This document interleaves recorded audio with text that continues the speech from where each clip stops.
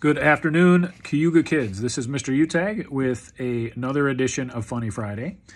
Coming to you from my basement. Spending a lot of time in this basement. Not happy about it. Looking forward to coming back to school. Let's have some news here. I bought myself a new blindfold, but I can't see myself wearing it.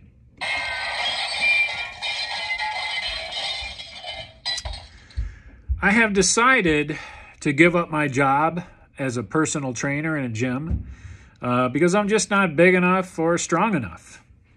So I gave the gym my 2-week notice. That's clearly a joke. We know that's not true, right? Clearly a joke. What award does the dentist of the year get? It's not a big deal. He gets a little plaque.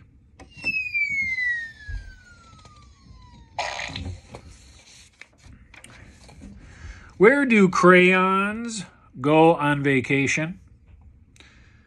Colorado. Colorado.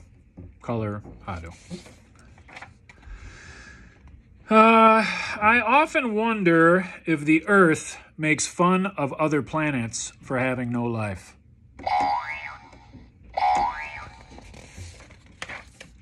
And our last joke for this Funny Friday is...